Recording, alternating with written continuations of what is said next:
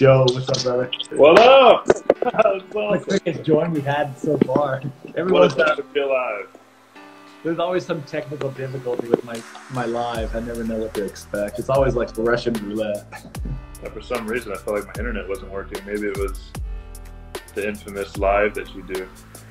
Man, I tell you what, the bandwidth, I was doing and I can only assume because there's like 500,000 people all on the same internet that I am, right? Yeah, everybody's working from home now.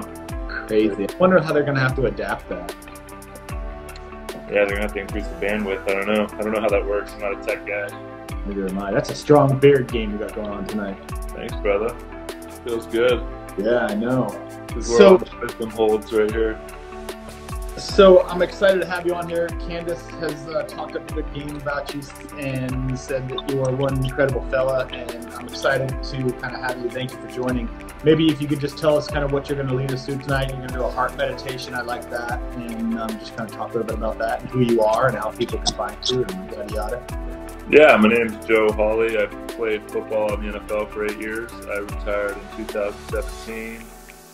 When I retired, I kind of wanted to explore my freedom for the first time. I played football for 16 years total, and it was my first time ever having time off, so I gave away all my possessions to charity, bought a van, and traveled the country for a little over a year and a half, exploring my freedom, learning about who I was without football, and I've been on this journey of self-healing ever since.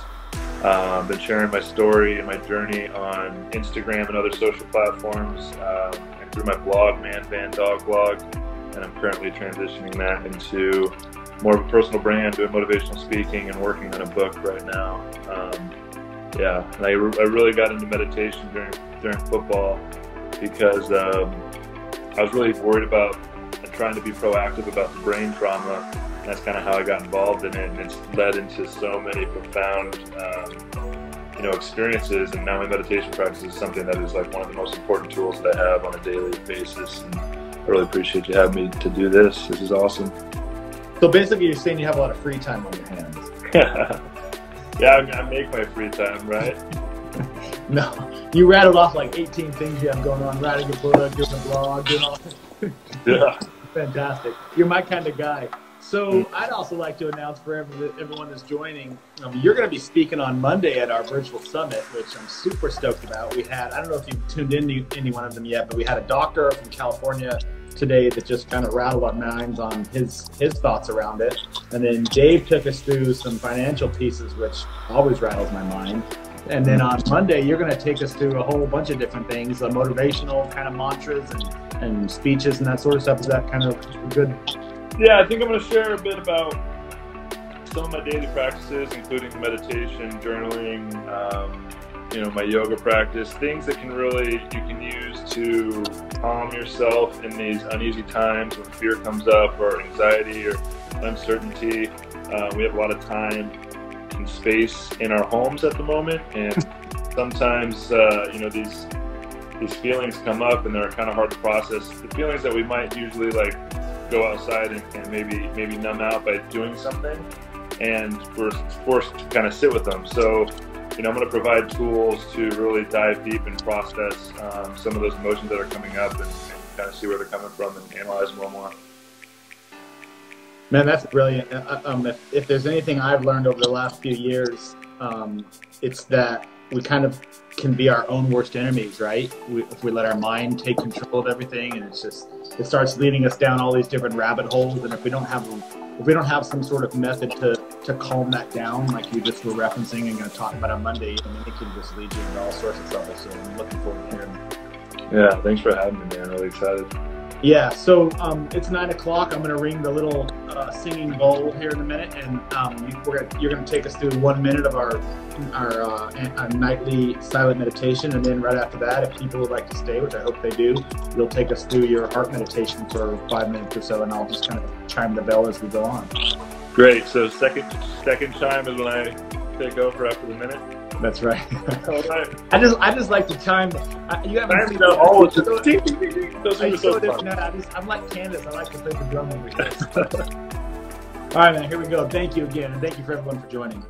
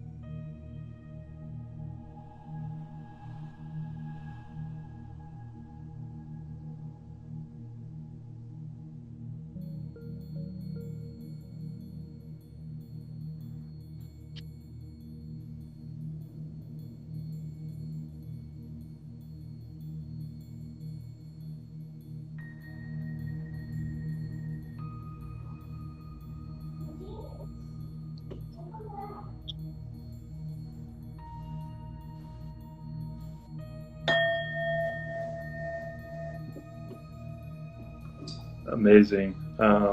You can stay where you're at.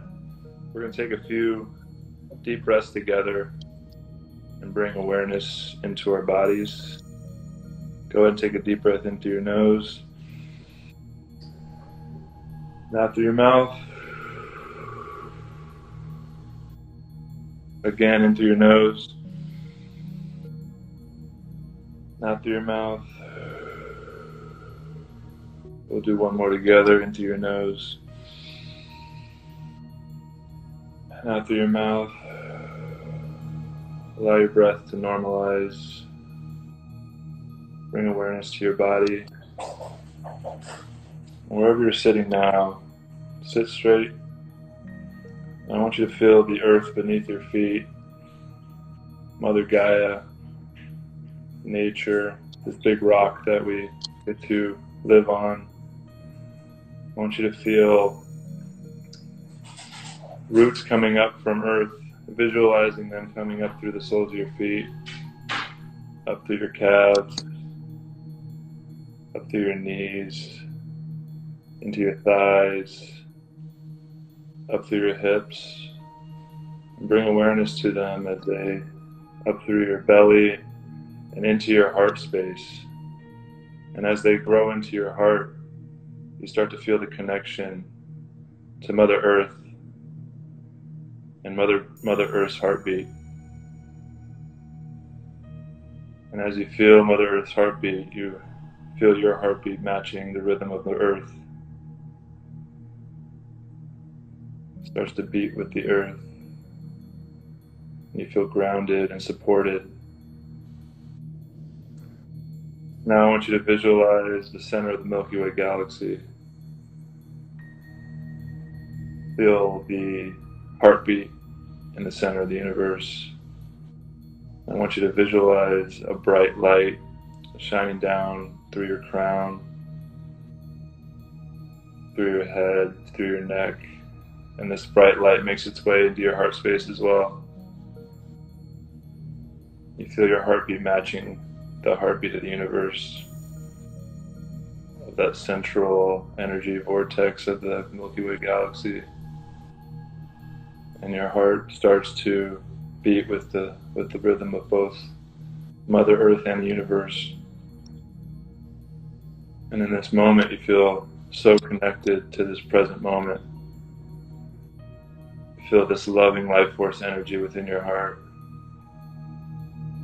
And you come to the realization, and the beautiful thing is you don't have to do anything to have this heartbeat. It has been gifted to you.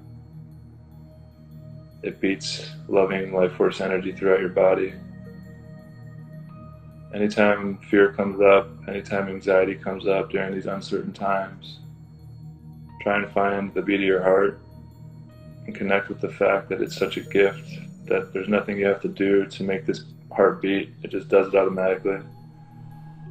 And connect to gratitude for that. Just take one more deep breath in through the nose, and out through the mouth.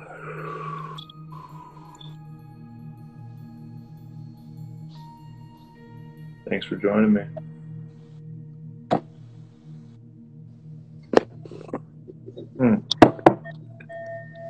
Thank you, Joe. That was fantastic. Brilliant. Yeah, man. Thank you. I appreciate the opportunity. Yeah, man. We'll see you on Monday. I'm going to try to get through that questionnaire you filled out. Thanks for setting me straight on the film. My bad. I was just, whoa. Well, I like to be prepared. I like to get on the podcast and know what I'm talking about, so I just sit there and nod my head like one of those what do you call those bobblehead dolls? So yeah, I like to overabundance the questions just so I have lots of information. I respect it, man. I respect it. I respect you taking the constructive feedback as well. Absolutely. So we'll see you on Monday. You'll get another email from Amelia or somebody on our side. We try to do a quick visual test on Sunday, just to make sure we got everything squared away, and then it takes 5 minutes, and then we'll see you on Monday. Looking forward to it, brother.